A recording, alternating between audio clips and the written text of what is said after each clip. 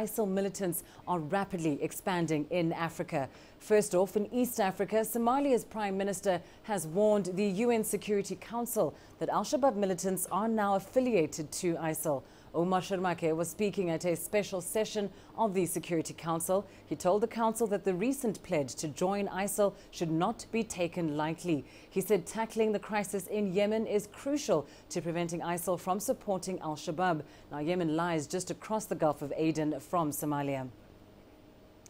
Well, let's bring you more on that development now. I'm joined live from Mogadishu by CCTV's Abdulaziz Billo. Abdulaziz, firstly, just what more can you tell us about the supposed link between Al-Shabaab and ISIL? Well, Lindy, just as you have said, the Somali Prime Minister expressed concern that the Al-Shabaab will likely to have more attacking capabilities once it merges with the ISIL militants who are fighting in Syria and Iraq. But all that we have right now is that the Al-Shabaab here in Somalia says that it is still an Al-Qaeda proxy in the Horn of Africa, and it has not shifted its alliance with to join the ISIL militants. Rather, all that we know is that the spiritual leader of the Al-Shabaab in Galgala Mountains, this is in the Puntland region, Sheikh Mumin, he is the only commander so far who has pledged allegiance to ISIS. But the vast majority of the Al-Shabaab who operate in south-central Somalia have arrested a number of fighters who wanted to pledge allegiance to ISIS, and they're trying to control the ISIS spread here in Somalia. They're saying that they're indeed an Al-Qaeda proxy and that they will still remain an Al-Qaeda proxy. So until the overall spiritual leader of Al-Shabaab, who is based in south-central Somalia, comes out publicly and declares that indeed his group has abandoned the old master Al-Qaeda and joined ISIS, it is going to be very hard for the fighters to be able to shift and to join this part of the country. The one thing that is similar between ISIS and Al-Shabaab right now is that they're trying to topple the governments in different parts of the world.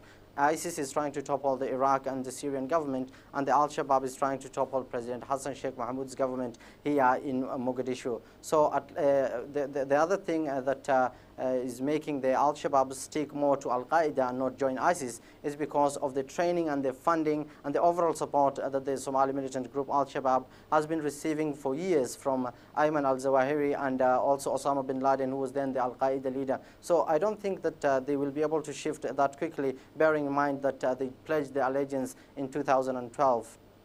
Well, of course, as you mentioned, the historical link between Al-Shabaab and Al-Qaeda, but nevertheless, the Prime Minister of Somalia maintains a very worried stance on this matter, suggesting perhaps that one should certainly be keeping an eye on it. Now, Abdulaziz, does this mean that perhaps Al-Shabaab might be getting weapons or even provisions, if not presently, but possibly in the future, from ISIL? Well, indeed, that has become a major worry here, but according to international security experts and also security experts here in Mogadishu tell us, before ISIS is able to send weapons or any other provisions to the Al-Shabaab here in Somalia, it has to have a secure base in the neighboring country, that is Yemen. So, and we all know that Yemen is a stronghold of the Al-Qaeda for years, and that there's very little ISIS influence there compared to Iraq and Syria. So unless ISIS has a strong strategic base in Yemen that is going to allow them to send in ammunition, weapons, and foreign experts and foreign fighters to Somalia, it's going to be hard for the Al-Shabaab to get any provisions so far from ISIS. But that is what the security experts are telling us. But also in Yemen, there is instability going on there in that country. The Houthi rebels have toppled the government in the capital, Sana'a. The government controls only Aden. They are the second city in Aden. So it is believed that the ISIS is indeed taking advantage of the instability in that part of the country. Well, of course, another report that we are hearing, Abdulaziz, is that the African, it seems that we may have lost Abdulaziz Billo there. We do apologize for that technical problem that we just experienced there. Well, now, ISIL, of course, does also have a presence in West Africa too, and that being with Nigerian militant group Boko Haram. The group threatens the entire region, that's including Chad and Niger, and Chad has responded by declaring a state of emergency after attacks there by militants. Chad has been instrumental in helping Nigeria retake much of the area in northern Nigeria controlled by Boko Haram.